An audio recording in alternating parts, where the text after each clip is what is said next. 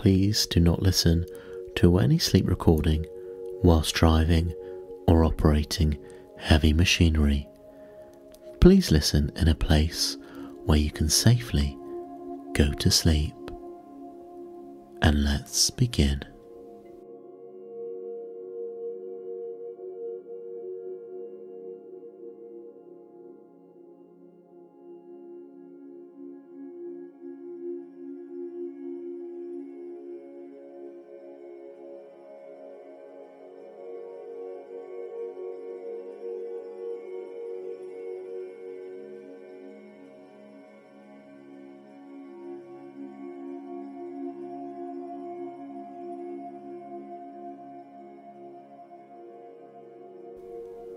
Sherlock Holmes, a scandal in Bohemia.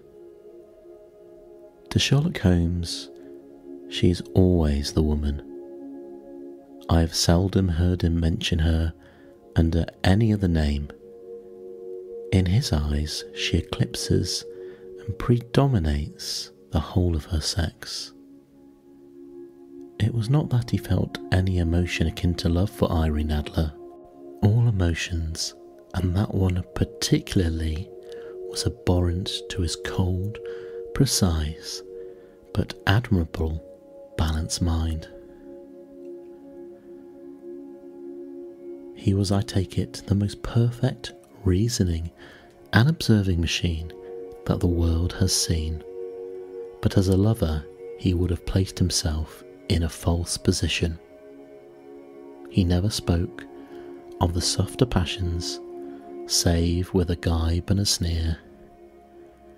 They were admirable things for the observer, excellent for drawing the veil from men's motives and actions.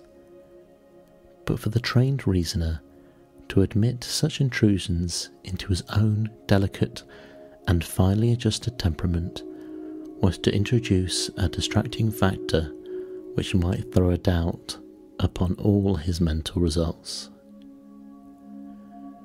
Grit in a sensitive instrument, or a crack in one of his own high-power lenses, would not be more disturbing than a strong emotion in a nature said as his. And yet there was one woman to him, and that woman was the late Irene Adler, a dubious and questionable memory. I've seen little of Holmes lately. My marriage had drifted us away from each other. My own complete happiness and the home-centred interests which rise up around the man who first finds himself master of his own establishment were sufficient to absorb all my attention.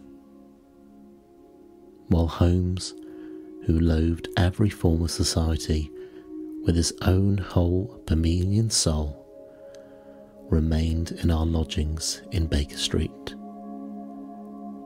buried among his old books and alternating from week to week between cocaine and ambition, the drowsiness of the drug and the fierce energy of his own keen nature. He was still, as ever, deeply attracted by the study of crime, and occupied his immense faculties and extraordinary powers of observation in following out those clues, and clearing up those mysteries which had been abandoned as hopeless by the official police. From time to time I heard some vague account of his doings, of his summons to Odessa in the case of the Trepov murder, of his clearing up of the singular tragedy of the Atkinson brothers at Trincomalee, and finally of the mission which he had accomplished so delicately and successfully for the reigning family of Holland. Beyond these signs of his activity, however, which I merely shared with all the readers of the daily press, I knew little of my former friend and companion. One night, it was on the 20th of March, 1888, I was returning from a journey to a patient. For now, I had returned to civil practice. When my way led me through Baker Street, as I passed the well-remembered door, which must always be associated in my mind with my wooing and with the dark incidents of the study in scarlet, I was seized with a keen desire to see Holmes again, and to know how he was employing his extraordinary powers. His rooms were brilliantly lit, and even as I looked up, I saw his tall, sparse figure pass twice in a dark silhouette against the blind. He was pacing the room swiftly, eagerly, with his head sunk upon his chest and his hands clasped behind him. To me, who knew his every mood and habit, his attitude and manner told their own story. He was at work again. He had risen out of his drug-created dreams and was hot upon the scent of some new problem. I rang the bell and was shown up to the chamber which had formerly been in part my own. His manner was not effusive. It seldom was, but he was glad, I think, to see me. With hardly a word spoken, but with a kindly eye, he waved me to an armchair, threw across his case of cigars, and indicated a spirit case and a gasogene in the corner. Then he stood before the fire and looked me over in his singular, introspective fashion. "Wedlock suits you," he remarked. "I think, Watson, that you have put on 7.5 pounds since I saw you." "7?" I answered. "Indeed, I should have thought a little more, just a trifle more, I fancy." "And in practice, I observe, Watson, you did not tell me that you intended to go into harness." "Then how do you know?" "I see it. I deduce it. How do I know that you have been getting yourself very wet lately, and that you have a most clumsy and careless servant girl?" "My dear Holmes," said I, "this is too much. You would certainly have been burned have you lived a few centuries ago. It is true that I have a country walk on Thursday, and came home in a dreadful mess, but as I have changed my clothes, I can't imagine how you deduce it. As to Mary Jane, she is incorrigible, and my wife has given her notice, but there, again, I fail to see how you work it out." He chuckled to himself and rubbed his long, nervous hands together. "It is simplicity itself," said he. "My eyes tell me that on your inside of your left shoe, just where the firelight strikes it, the leather is scored by 6 almost parallel cuts. Obviously, they have been caused by someone who has very carelessly scraped round the edges of the sole in order to remove crusted mud from it. Hence, you see, my double deduction that you have been out in vile weather, and that you had a particularly malignant boot-slitting specimen of the London slavey. As to your practice, if a gentleman walks into my rooms smelling of iodoform with a black mark of nitrate of silver upon his right forefinger and a bulge on the right side of his top hat to show where he has secreted his stethoscope, I must be dull indeed if I do not pronounce him to be an active member of the medical profession. I could not help laughing at the ease with which he explained his process of deduction.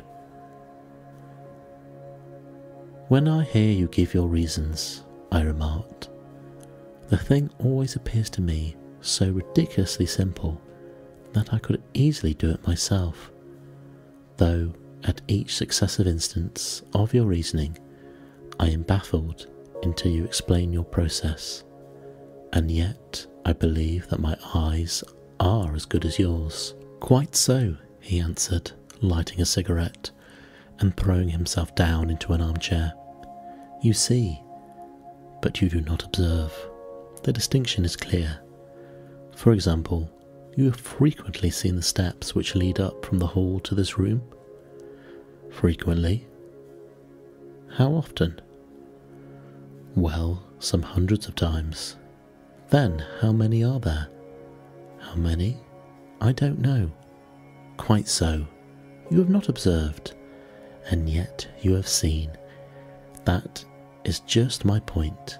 Now I know there are 17 steps, because I have seen and observed both.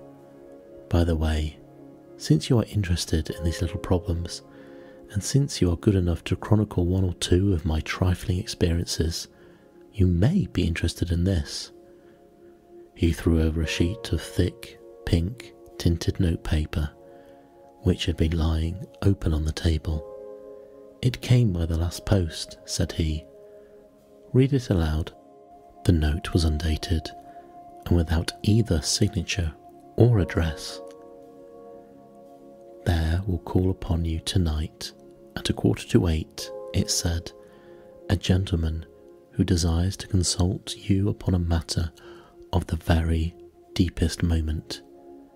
Your recent services to one of the royal houses of Europe have shown that you are one who may safely be trusted with matters which are of an importance which can hardly be exaggerated. This account of you we have come from all quarters received. Be in your chamber then at that hour, and do not take it amiss if your visitor wear a mask." "This is indeed a mystery," I remarked. "What do you imagine that it means?" "I have no data yet. It is a capital mistake to theorize before one has data. Insensibly, one begins to twist facts to suit theories, instead of theories to suit facts. But the note itself, what do you deduce from it?" I carefully examined the writing and the paper upon which it was written. The man who wrote it was presumably well-to-do, I remarked, endeavouring to imitate my companion's processes.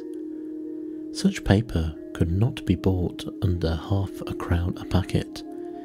It is peculiarly strong and stiff. "Peculiar? That is the very word," said Holmes. "It is not an English paper at all." "Hold it up to the light." I did so and saw a large E with a small G, a P, and a large G with a small T woven into the texture of the paper. "What do you make of that?" asked Holmes. "The name of the maker, no doubt, or his monogram rather." "Not at all. The G with a small T stands for Gesellschaft, which is the German for company. It is a customary contraction, like our Co. P, of course, stands for Papier. Now for the EG. Let us glance at our continental gazetteer." He took down a heavy brown volume from his shelves. "Eglo, Eglinitz. Here we are. Egria. It is a German-speaking country in Bohemia, not far from Carlsbad.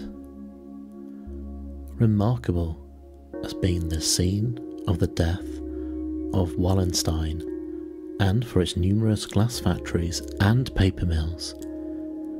Haha, my boy, what do you make of that? His eye sparkled, and he sent up a great blue, triumphant cloud from his cigarette. The paper was made in Bohemia, I said. Precisely, and the man who wrote the note is a German. Do you note the peculiar construction of the sentence? This account of you we have from all quarters received. A Frenchman or Russian could not have written that. It is the German who's so uncourteous to his verbs. It only remains, therefore, to discover what is wanted by this German who writes upon Bohemian paper and prefers a mask to showing his face. And here he comes, if I am not mistaken, to resolve all our doubts.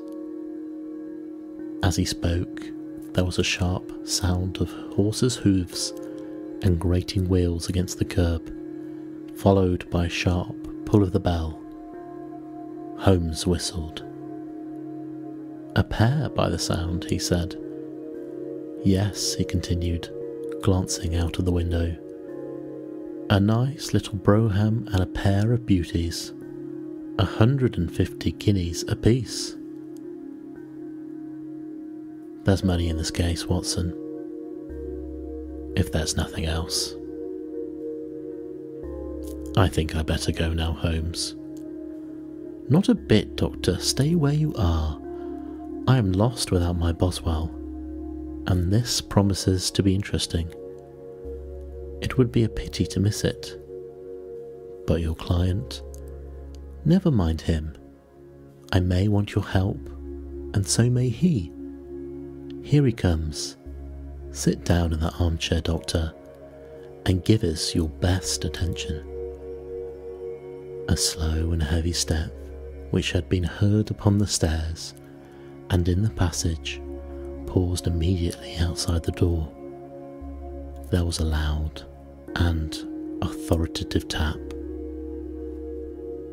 Come in, said Holmes. A man entered who could hardly have been less than 6 foot 6 inches in height, with the chest and limbs of Hercules. His dress was rich with a richness which would, in England, be looked upon as akin to bad taste. Heavy bands of astrakhan were slashed across the sleeves and fronts of his double-breasted coat, while the deep blue cloak, which was thrown over his shoulders, was lined with flame-coloured silk and secured at the neck with a brooch which consisted of a single flaming beryl. Boots which extended halfway up his calves and which were trimmed at the tops with rich brown fur completed the impression of barbaric opulence which was suggested by his whole appearance. He carried a broad-brimmed hat in his hands, while he wore across the upper part of his face, extending down past the cheekbones, a black vizard mask, which he had apparently adjusted that very moment, for his hand was still raised to it as he entered. From the lower part of the face he appeared to be a strong man of character, with a thick hanging lip and a long straight chin, suggestive of resolution pushed to the length of obstinacy. You have my note? He asked with a deep harsh voice and a strongly marked German accent. I told you that I would call. He looked from one to the other, as if uncertain which to address. Pray take a seat, said Holmes. This is my friend and colleague, Dr. Watson, who is occasionally good enough to help me in my cases. Whom have I the honour to address? You may address me as Count von Kram, a Bohemian nobleman. I understand that this gentleman, your friend, is a man of honour and discretion. whom I may trust with a matter of the most extreme importance.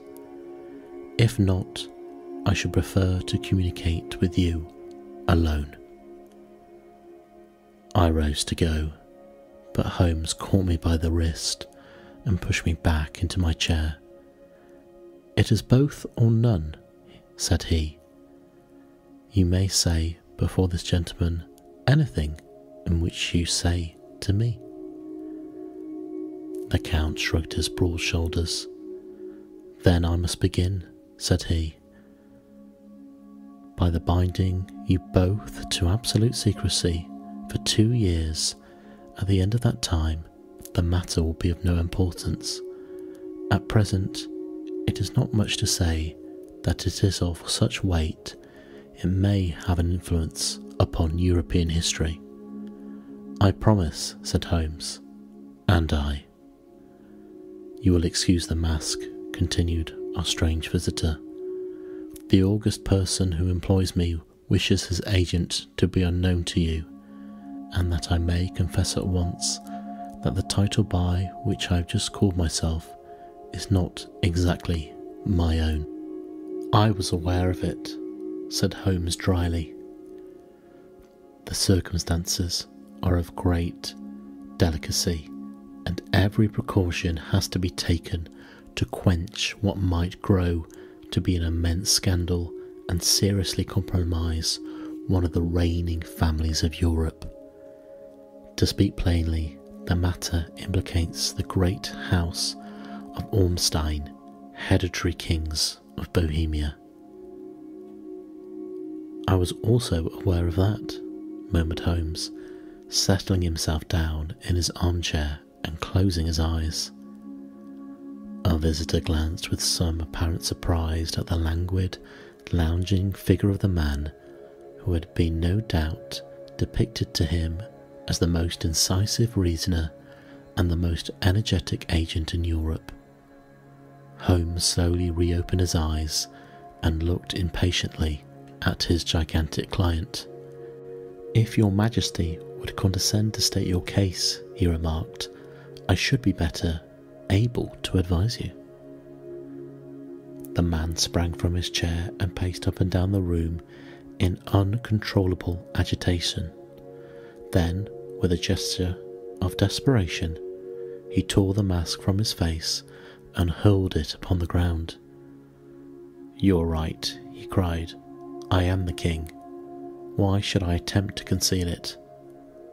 "Why indeed?" murmured Holmes. "Your Majesty has not spoken before. I was aware that I was addressing William Gottschalk Sigismund von Arnstein, Grand Duke of Cassel-Felstein and hereditary King of Bohemia."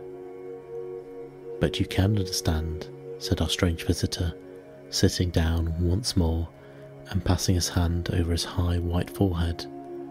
"You can understand that I am not accustomed to doing such business in my own person, yet the matter was so delicate that I could not confide to an agent without putting myself in his power.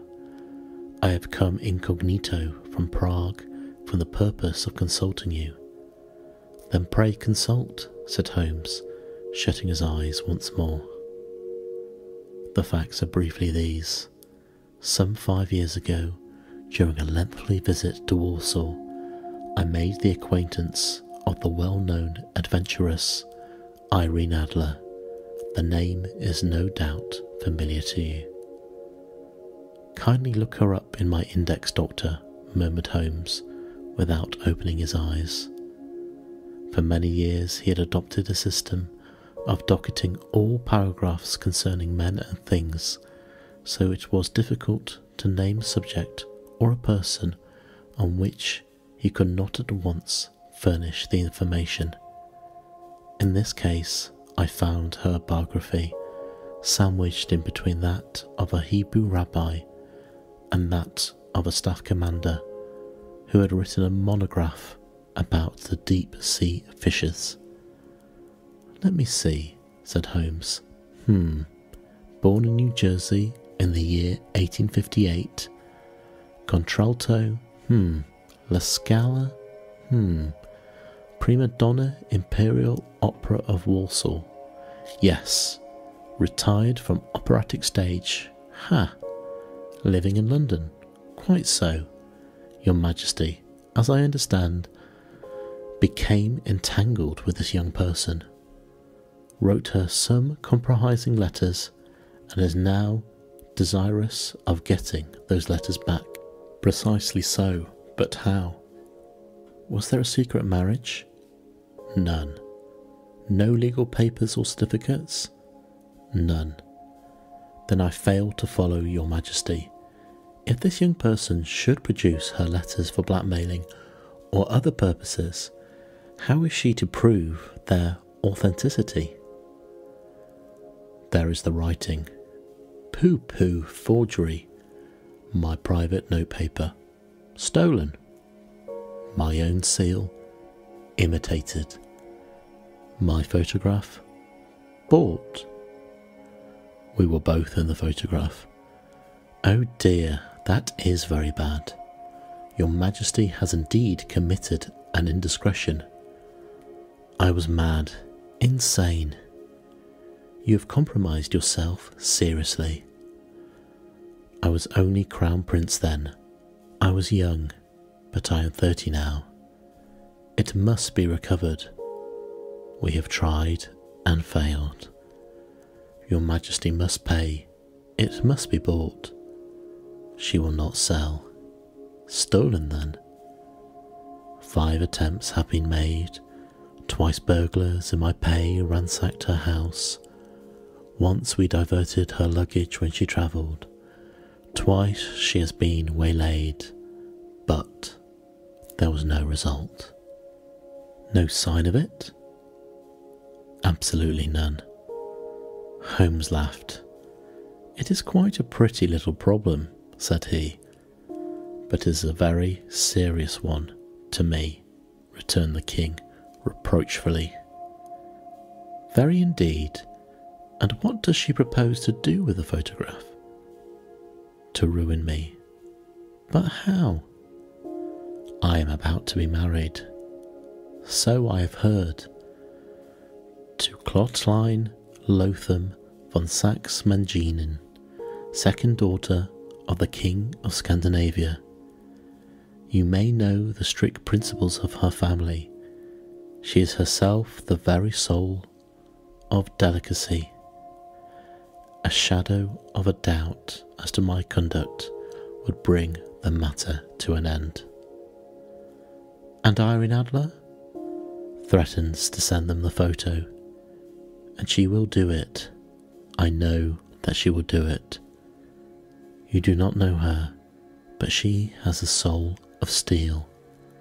She has the face of the most beautiful of women and the mind of the most resolute of men. Rather than I should marry another woman, there are no lengths to which she would not go. None. You are sure that she has not sent it yet? I am sure. And why? Perhaps she has said that she would send it on the day when the betrothal was publicly proclaimed. That will be next Monday.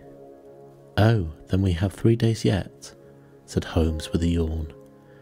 That is very fortunate, as I have 1 or 2 matters of importance to look into just at present. Your Majesty will of course stay in London for the present? Certainly. You will find me at Langham under the name of Count Van Cram. Then I shall drop you a line to let you know how we progress. Pray do. I shall be all anxiety. Then, as to money, you have carte blanche. Absolutely. I tell you that I will give one of the provinces of my kingdom to have that photograph.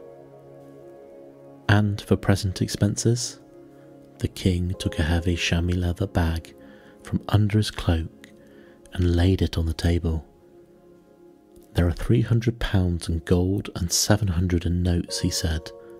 Holmes scribbled a receipt upon a sheet of notebook and handed it to him. "And Mademoiselle's address?" he asked. "Is Brinnley Lodge, Serpentine Avenue, St. John's Wood." Holmes took a note of it. "One other question," said he. "Was the photograph a cabinet?" "It was." "Then good night, Your Majesty, and I trust that we shall soon have some good news for you. And good night, Watson," he added as the wheels of the Royal Brougham rolled down the street. "If you would be good enough to call tomorrow afternoon at 3 o'clock, I should like to chat this little matter over with you." Chapter 2. At 3 o'clock precisely, I was at Baker Street, but Holmes had not yet returned. The landlady informed me that he had left the house shortly after 8 o'clock in the morning. I sat down beside the fire, however, with the intention of awaiting him. However long he might be, I was already deeply interested in this inquiry, for though it was surrounded by none of the grim and strange features which were associated with the two crimes which I have already recorded, still the nature of this case and exalted station of his client gave it a character of its own. Indeed, apart from the nature of the investigation which my friend had on hand, there was something in his masterly grasp of a situation and his keen incisive reasoning which made it a pleasure for me to study his system of work and to follow the quick, subtle methods by which he disentangled the most inextricable mysteries. So accustomed was I to his invariable success that the very possibility of his failing had ceased to enter into my head. It was close upon 4 before the door opened, and a drunken-looking groom, ill-kempt and side-whiskered, with an inflamed face and disreputable clothes, walked into the room. Accustomed as I was to my friend's amazing powers in the use of disguises, I had to look 3 times before I was certain that it was indeed he. With a nod he vanished into the bedroom, whence he emerged in 5 minutes, tweed-suited and respectable as of old. Putting his hands into his pockets, he stretched out his legs in front of the fire and laughed heartily for some minutes. "Well, really," he cried, and then he choked and laughed again until he was obliged to lie back, limp and helpless in the chair. "What is it?" "It's quite so funny. I'm sure you could never guess how I employed my morning, or what I ended up by doing." "I can't imagine. I suppose that you have been watching the habits and perhaps the house of Miss Irene Adler." "Quite so, but the sequel was rather unusual. I will tell you, however, I left the house at a little after 8 o'clock this morning, in the character of a groom out of work. There is a wonderful sympathy and freemasonry among horsey men. Be one of them, and you will know all that is to know. I found Brinnley Lodge. It is a bijou villa with a garden at the back, but built out in front right up to the road, 2 stories. Chublock to the door, large sitting room on the right side, well furnished, with long windows almost to the floor, and those preposterous English window fasteners which a child could open. Behind there was nothing remarkable, save the passage window could be reached from the top of the coach house. I walked round it and examined it closely from every point of view, but without noting anything of interest. I then lounged down the streets and found, as I expected, that there was a mews in a lane which runs down one wall of the garden. I let the ostlers a hand in rubbing down their horses, and received in exchange 2d and a glass and a half, 2 fills of shag tobacco, and as much information as I could desire about Miss Adler, to say nothing of a half a dozen other people in the neighbourhood whom I was not in the least interested, but whose biographies I was compelled to listen to. "And what about Irene Adler?" I asked. "She has turned all the men's heads down in that part. She is the daintiest thing under a bonnet on this planet. Say so the Serpentine Muse to a man. She lives quietly, sings at concerts, drives out 5 times a day, and returns at 7 sharp for dinner. Seldom goes out at other times, except when she sings. Has only 1 male visitor, but a good deal of him. He is dark, handsome, and dashing. Never calls less than once a day, and often twice. He is a Mr. Godfrey Norton of the Inner Temple. See the advantages of a cabman as a confidant. They had driven him home a dozen times from Serpentine Mews, and knew all about him." Sherlock continued, "When I had listened to all they had to tell, I began to walk up and down near Briney Lodge once more, and to think over my plan of campaign. This Godfrey Norton was evidently an important factor in the matter. He was a lawyer. That sounded ominous. What was the relation between them, and what was the object of this repeated visit? She was his client, his friend, or his mistress. If the former, she had probably transferred the photograph to his keeping. If the latter, it was less likely.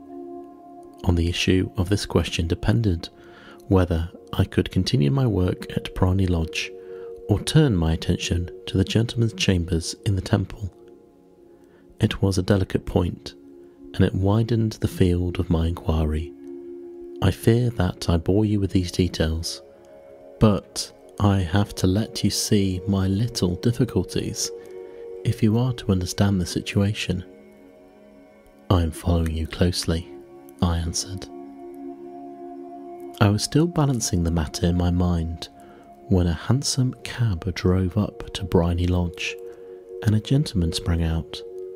He was a remarkably handsome man, dark, aquiline and moustached, evidently the man of whom I had heard. He appeared to be in a great hurry, shouted to the cabman to wait, and brushed past the maid who opened the door with the air of a man who was thoroughly at home. He was in the house about half an hour, and I could catch glimpses of him in the windows of the sitting room, pacing up and down, talking excitedly, and waving his arms. Of her, I could see nothing. Presently, he emerged looking even more flurried than before. As he stepped up to the cab, he pulled a gold watch from his pocket and looked at it earnestly. "Drive like the devil," he shouted. "First to Cross and Hankey's in Regent Street, and then to the Church of St. Monica in the Edgware Road. Half a guinea, if you can do it in 20 minutes. Away they went, and I was just wondering whether I should not do well to follow them, when up the lane came a neat little landau. The coachman, with his coat only half buttoned and his tie under his ear, while all the tags of his harness were sticking out of the buckles.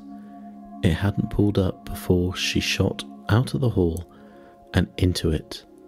I only caught a glimpse of her at the moment, but she was a lovely woman, with a face that a man might die for.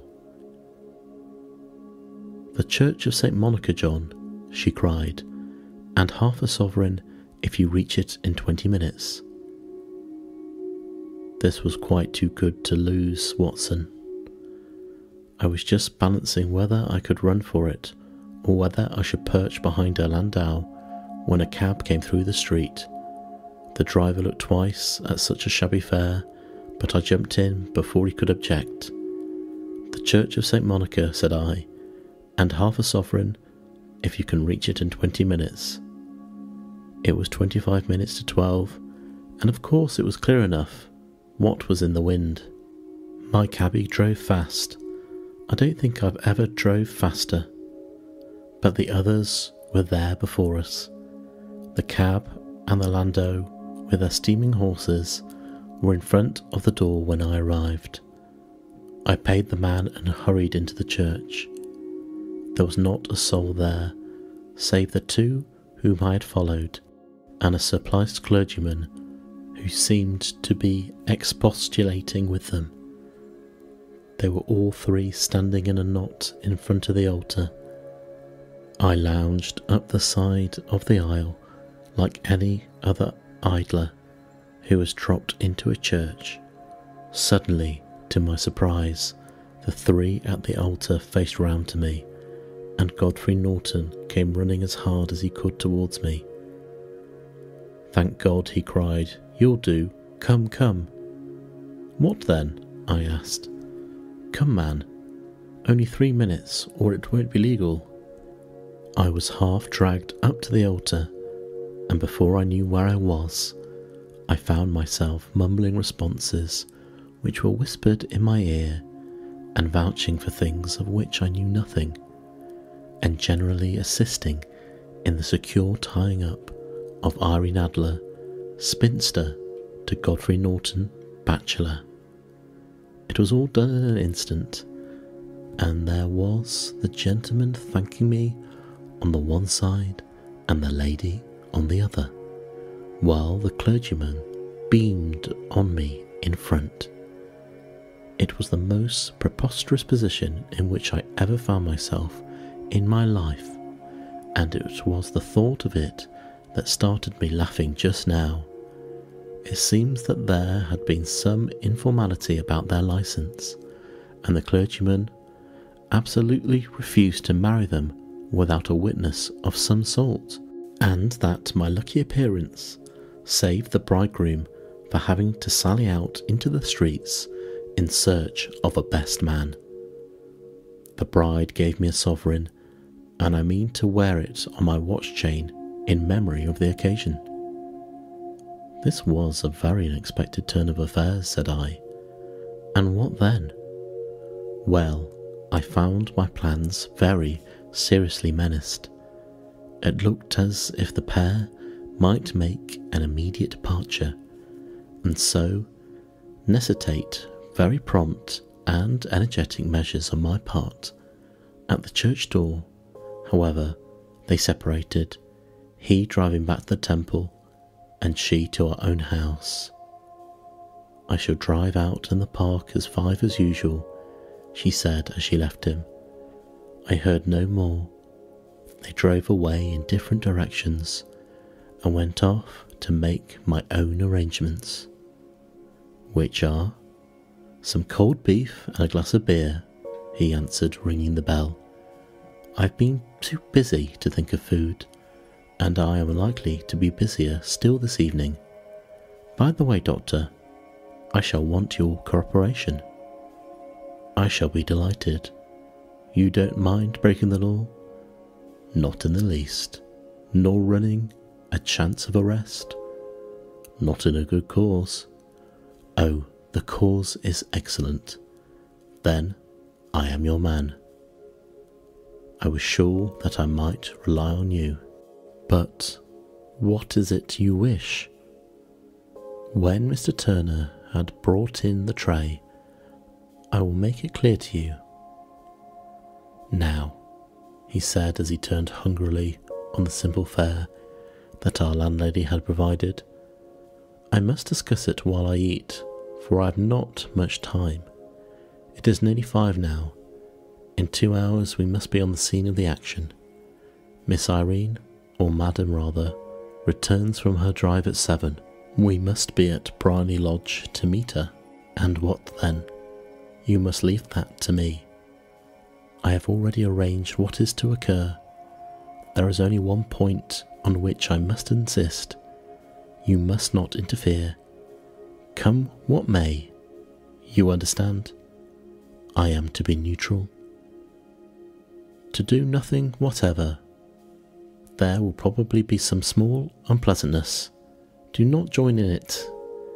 It will end in my being conveyed into the house.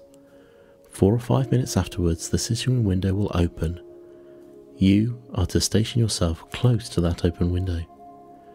Yes, you are to watch me, for I will be visible to you. Yes, and when I raise my hand, so, you will throw into the room what I give you to throw, and will at the same time raise the cry of fire. You quite follow me? Entirely. It is nothing very formidable, he said, taking a long cigar-shaped roll from his pocket.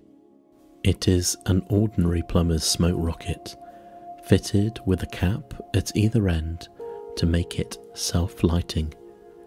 Your task is confined to that. When you raise your cry of fire, it will be taken up by quite a number of people.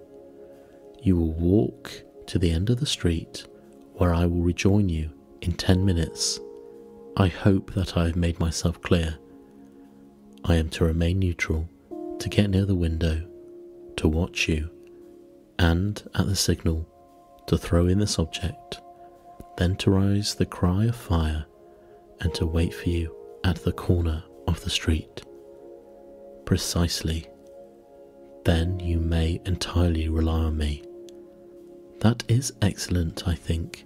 Perhaps it is almost time that I prepare for the new role I have to play. He disappeared into his bedroom and returned in a few minutes in the character of an amiable, simple-minded, nonconformist clergyman. His broad black hat, his baggy trousers, his white tie, his sympathetic smile, and general look of peering and benevolent curiosity were such as Mr. John Hare alone could have equalled. It was not merely that Holmes changed his costume. His expression, his manner, his very soul seemed to vary with every fresh part that he assumed. The stage lost a fine actor, even as science lost an acute reasoner when he became a specialist in crime. It was 6:15 when we left Baker Street, and it still wanted 10 minutes to the hour when we found ourselves in Serpentine Avenue. It was already dusk and the lamps were just being lighted as we paced up and down in front of Briney Lodge, waiting for the coming of its occupant.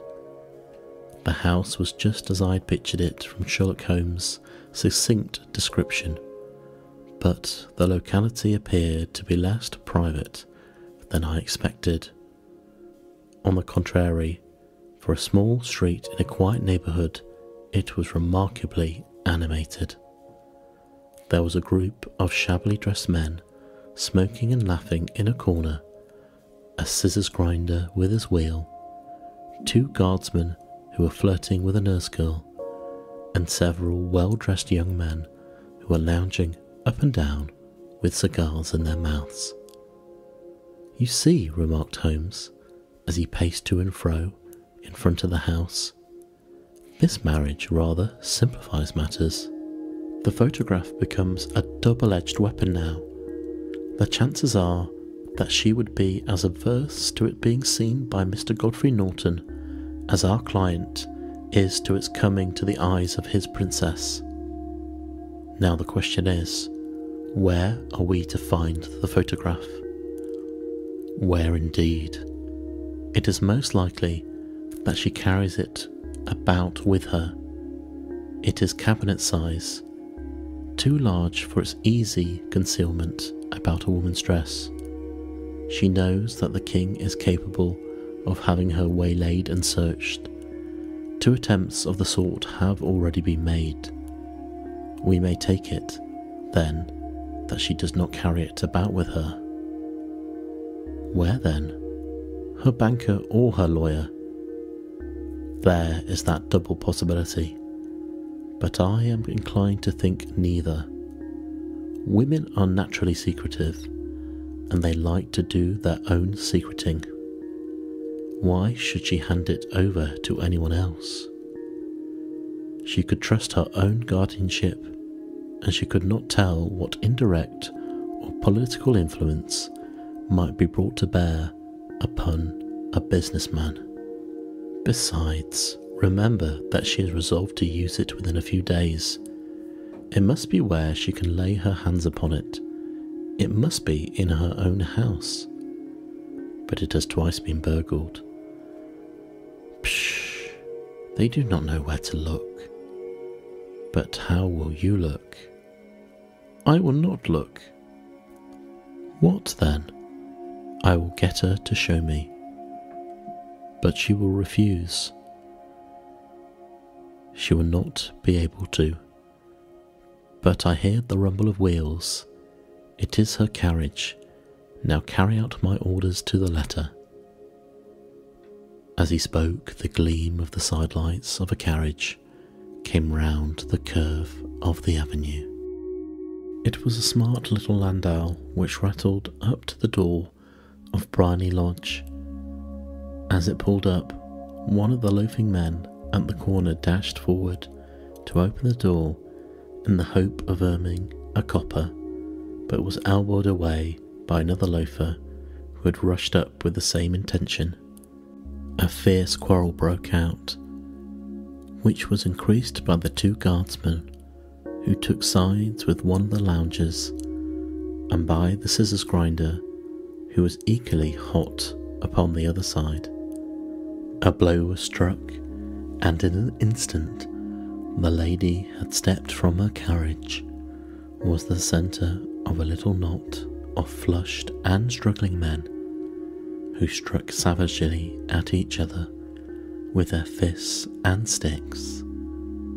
Holmes dashed into the crowd to protect the lady, but just as he reached her, he gave a cry and dropped to the ground, with the blood running freely down his face. At the fall, the guardsmen took to their heels in one direction and the loungers the other, while a number of better dressed people who had watched the scuffle without taking part in it crowded in to help the lady and to attend to the injured man. Irene Adler, as I will still call her, had hurried up the steps, but she stood at the top with her superb figure outlined against the lights of the hall, looking back into the street. "Is this poor gentleman much hurt?" she asked. "He is dead," cried several voices. "No, no, there's life in him," shouted another, "but he'll be gone before we can get him to hospital." "He's such a brave fellow," said a woman. "They would have had the lady's purse and watch if it hadn't been for him." They were a gang, and a rough one too. "Ah, he's breathing now. He can't lie in the street. May we bring him in, ma'am?" "Surely. Bring him into the sitting room. There is a comfortable sofa this way, please." Slowly and solemnly he was borne into Bryony Lodge and laid out in the principal room, while I still observed the proceedings from my post by the window. The lamps had been lit, but the blinds had not been drawn, so that I could see Holmes as he lay upon the couch. I do not know whether he had seized with compunction at that moment for the part he was playing, but I know that I never felt more heartily ashamed of myself in my life than when I saw the beautiful creature against whom I was conspiring, or the grace and kindliness with which she waited upon the injured man. And yet it would be the blackest treachery to Holmes to draw back now from the part which he had entrusted me. I hardened my heart and took the smoke rocket from under my ulster. After all, I thought, we are not injuring her. We are but preventing her from injuring another. Holmes had sat upon the couch, and I saw him motion like a man who is in need of air. A maid rushed across and threw open the window. At the same instant, I saw him raise his hand, and at the signal, I tossed my rocket into the room with a cry of "Fire!" The word was no sooner out of my mouth than the whole crowd of spectators, well-dressed and ill gentlemen, ostlers, and servant-maids, joined in a shriek of "Fire!" Thick clouds of smoke curled through the room and out of the open window. I caught a glimpse of rushing fingers, and a moment later the voice of Holmes from within assuring them it was a false alarm. Slipping through the shouting, I made my way to the corner of the street, and in 10 minutes was rejoiced to find my friend's arm in mine and to get away from the scene of uproar. He walked swiftly and in silence for some minutes until we had turned down one of the quiet streets which led towards the Edgware Road. "You did it very nicely, Doctor," he remarked. "Nothing could have been better. It is all right." "You have the photograph?" "I know where it is." "And how did you find out?" "She showed me, as I told you she would." "I'm still in the dark." "I do not wish to make a mystery," said he, laughing. "The matter was perfectly simple. You of course saw that everyone in the street was an accomplice. They were all engaging for the evening." "I guessed as much." "Then, when the row broke out, I had a little moist red paint in the palm of my hand. I rushed forward, fell down, and clapped my hand to my face, and became a piteous spectacle. It's an old trick. That also I could fathom. Then they carried me. She was bound to have me in. What else could she do? And in her sitting room, which was the very room which I suspected, it lay between that and her bedroom, and I was determined to see which. They laid me on a couch. I motioned for air. They were compelled to open the window, and you had your chance. How did that help you? It was all important. When a woman thinks that her house is on fire, her instinct is to rush at once to the thing she values most. It is a perfectly overpowering impulse, and I have more than once taken advantage of it. In the case of the Darlington substitution scandal, it was of use to me, and also in the Arnsworth Castle business. A married woman grabs at a baby, an unmarried one reaches for her jewel box. Now it was clear to me that Our Lady of today had nothing in the house more precious to her than what we are in quest of. She would rush to secure it. The alarm of fire was admirably done. The smoke and shouting were enough to shake nerves of steel. She responded beautifully. The photograph is in a recess behind a sliding panel just above the right bell pull. She was there in an instant, and I caught a glimpse of it as she half drew it out. When I cried out that it was a false alarm, she replaced it and glanced at the rocket and rushed from the room, and I have not seen her since. I rose and, making my excuses, escaped from the house. I hesitated whether to attempt to secure the photograph at once, but the coachman had come in, and as he was watching me narrowly, it seemed safer to wait. A little over-precipitance may ruin all. "And now?" I asked. "Our quest is finally finished. I shall call with the king tomorrow, and with you, if you care to come with us. We will be shown into the sitting room to wait for the lady, but it is probable that when she comes she may find neither us nor the photograph.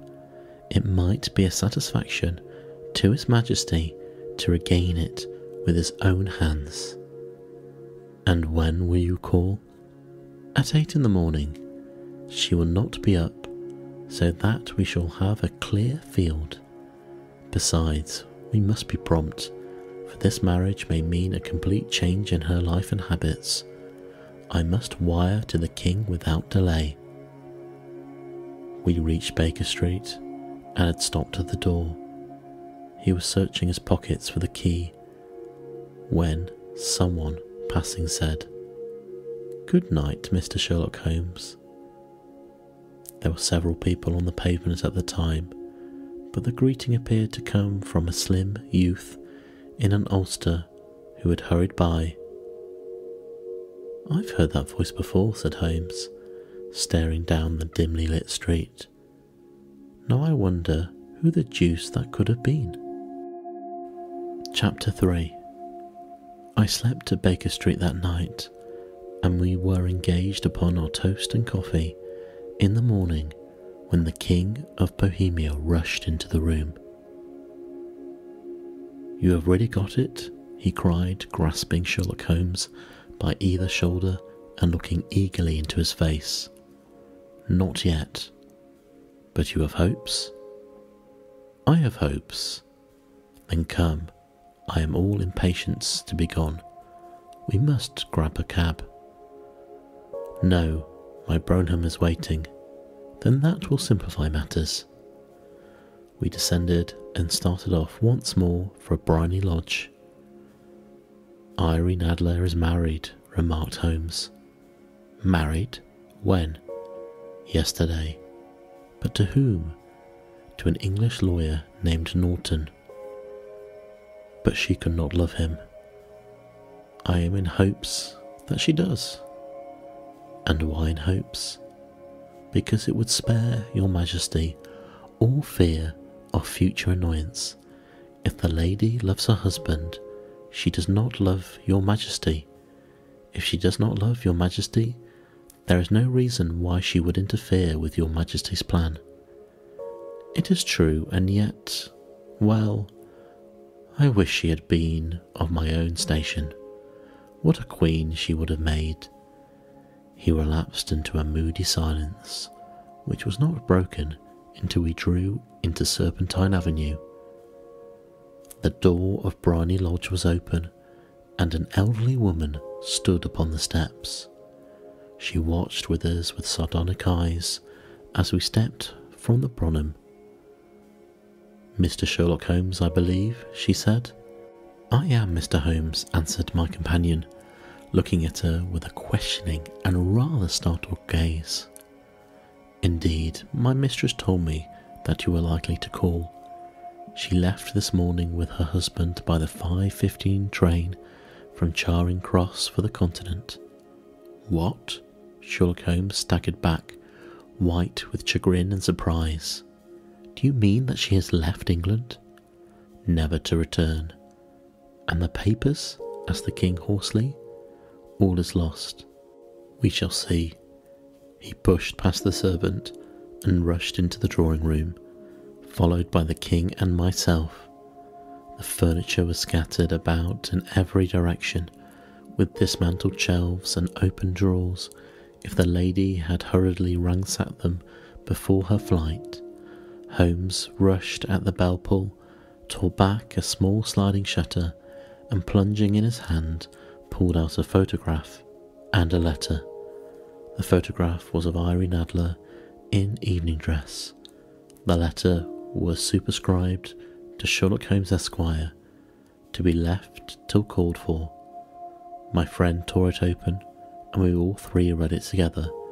It was dated at midnight of the preceding night, and ran in this way: "My dear Mr. Sherlock Holmes, you really did it very well. You took me in completely. Until after the alarm of fire, I had not a suspicion. But then, when I found out how I had betrayed myself, I began to think. I had been warned against you months ago. I had been told that, if the king employed an agent, it would certainly be you, and your address had been given to me.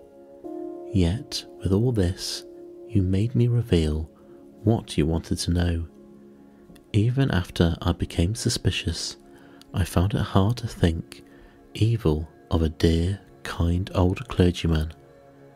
But you know, I've been trained as an actress myself. Male costume is nothing new to me. I often take advantage of the freedom which it gives.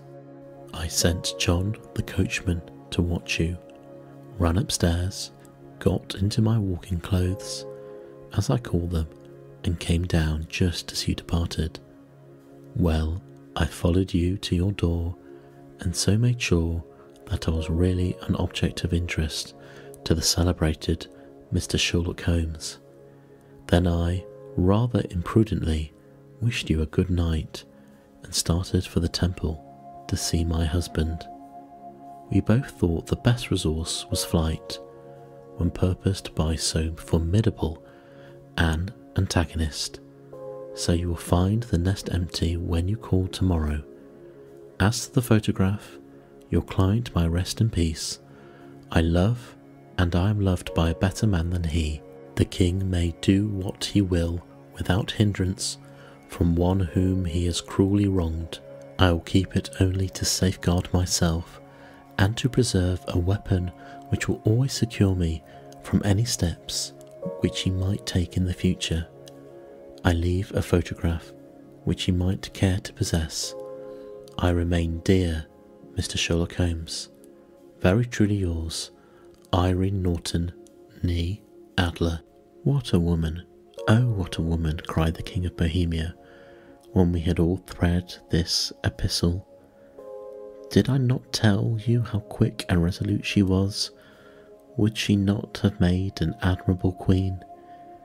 Is it not a pity she was not on my level? From what I have seen of the lady, she seems indeed to be on a very different level to your Majesty, said Holmes coldly. I am sorry that I have not been able to bring your Majesty's business to a more successful conclusion. On the contrary, my dear sir, cried the King, nothing could be more successful. I know that her word is inviolate. The photograph is now as safe as if it were in the fire. I am glad to hear your Majesty say so. I am immensely indebted to you. Pray tell me in what way I can reward you. This ring, he slipped an emerald ring from his finger and held it out upon the palm of his hand. Your Majesty has something which I should value even more highly, said Holmes. You have but to name it. This photograph. The King stared at him in amazement. Irene's photograph? He cried. Certainly, if you wish it. I thank you, your Majesty. There is no more to be done in the matter. I have the honour to wish you a very good morning. He bowed, and turning away without observing the hand which the King had stretched out to him, he set off in my company for his chambers.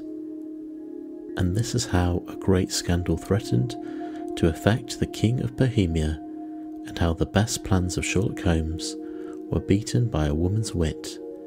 He used to make merry over the cleverness of women, but I have not heard him do it of late, and when he speaks of Irene Adler, or when he refers to her photograph, it is always under the honourable title of the woman.